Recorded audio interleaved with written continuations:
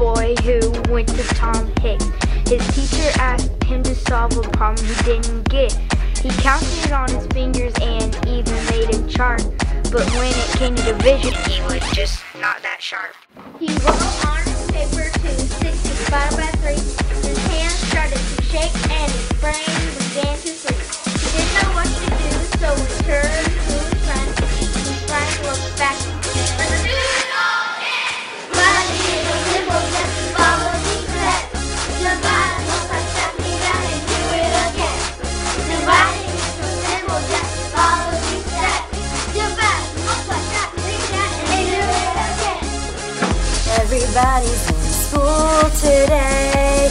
We're gonna learn division our own way. Everyone is ready to divide. We're going to teach it to you with this rhyme. What's going on in here? Division!